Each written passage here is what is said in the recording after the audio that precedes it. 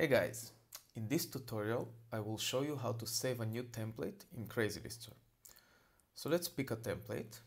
So this is the template. Let's say that we've done editing it and we want to save it. So I click on save, choose the name of the template and hit enter. The template is saved now and I can go to my templates and find the new template, which is here. Let's go to edit template. Let's say that I changed something in the template. Let's remove this. Now I want to save it again. I just click on save and the edited template is saved under the same name. I can also make a copy or choose a new name and save it.